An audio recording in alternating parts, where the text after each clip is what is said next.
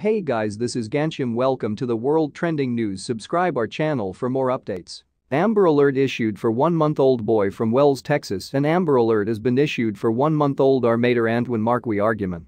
The infant was last seen at 8:30 a.m. on Old Forest Road in Wells, Texas. The baby was wearing a diaper, has brown eyes and black hair. He weighs 9 pounds and is 110. Police believe the baby is in grave or immediate danger. Wells is about 153 miles southeast of Dallas.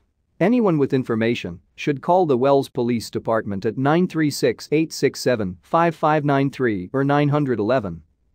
This is Gansham. Thanks for watching our video.